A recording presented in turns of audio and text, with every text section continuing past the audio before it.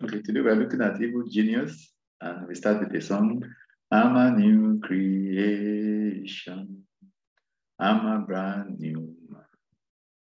Oh, things are passed away, I'm born again, much more than a conqueror, that's who I'm a new creation, I'm a brand new man.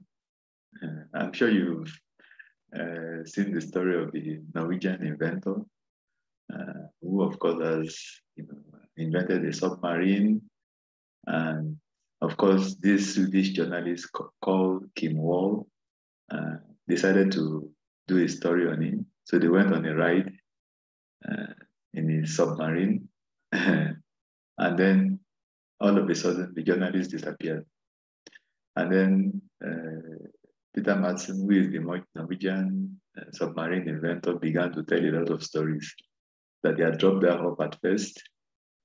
Then he said something fell on her head while she was in the submarine, and that they buried her at sea. Eventually, a torso was found. Then the head was discovered later on, and in the torso there were stab wounds on a private part.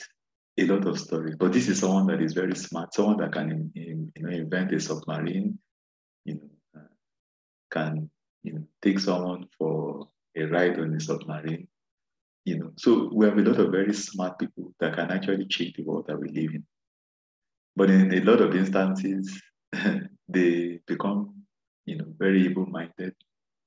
This is just one case. Of course, we have a lot of cases. This is reported in the press all the time. You have pedophiles, using their skills to take and upload videos into the internet, into the dark web, about abuse of children. You have gender-based violence. A lot of evil in the world that we live in. And we also have examples in scriptures. Look at 1 Kings 16, verse 30. Now Ahab, the son of Omri, did evil in the sight of the Lord more than all that were before him. And Ahab made a wooden image. Ahab did more to provoke the Lord God of Israel to anger than all the kings of Israel who were before him. It was actually in his days that one of his associates, Hiel of Bethel, built Jericho. And of course, the curse came to pass. He laid his foundation with Abiram, his firstborn, and with his youngest son, Jacob, he set up his gates, according to the word of the Lord, which he has spoken through Joshua, the son of Nun. God hates evil. And so you have, a lot of evil in the world because, of course, Satan is the God of this world. And if people have not transferred their allegiance, no matter how brilliant they are, sometimes you see them manifest the kind of behavior that Peter Madsen had manifested, killing of an innocent journalist, changing his story. Eventually, he was convicted, put in jail. He used a fake pistol, and a bomb, claiming to have a bomb, and escaped from prison, and eventually was apprehended and taken back to jail. It shows you a lot about the heart of man. Like Jeremiah, records 17 verse 9, the human heart is full, is the most deceitful of all and desperately wicked. Who really knows how bad it is?